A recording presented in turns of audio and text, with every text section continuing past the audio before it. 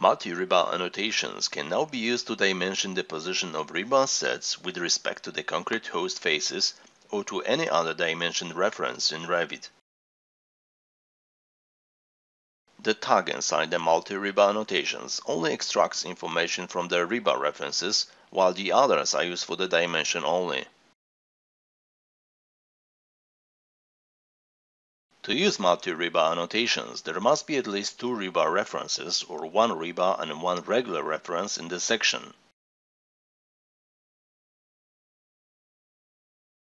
Thanks to this new functionality, you can now more efficiently and accurately produce documentation for concrete projects by referencing the concrete elements faces along with the rebar.